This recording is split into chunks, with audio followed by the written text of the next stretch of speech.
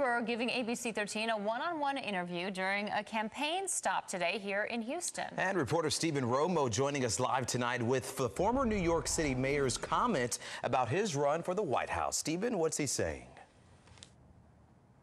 Yeah, had quite a bit to say, Chauncey and Alona. Of course, Super Tuesday is still pretty far away. It's in early March, but Texas already becoming an important state for several of the front runners in the Democratic race. In Houston, focusing appeals on minority voters, Mike Bloomberg telling the crowd he knows being white helped him succeed. Because the truth is, if I had been black, I wouldn't have had the same opportunities and my life would have turned out very differently. Speaking with Bloomberg one-on-one after the event, he now says he agrees with other frontrunners in the Democratic field, backing further study to see if the federal government should pay reparations to the descendants of African slaves. I agreed to back a study.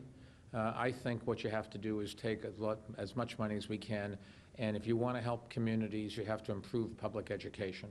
Bernie 2020 national co-chair Nina Turner in Houston as well, arguing for Sanders, saying his political career has been pushing toward ending income inequality. Senator Sanders' goal is to change the material conditions of people in this country, and African Americans understand that far deeper than most because of the disparities that still exist. In the new Texas Lyceum poll, Joe Biden leads the state with 28%. Sanders is close behind with 26%.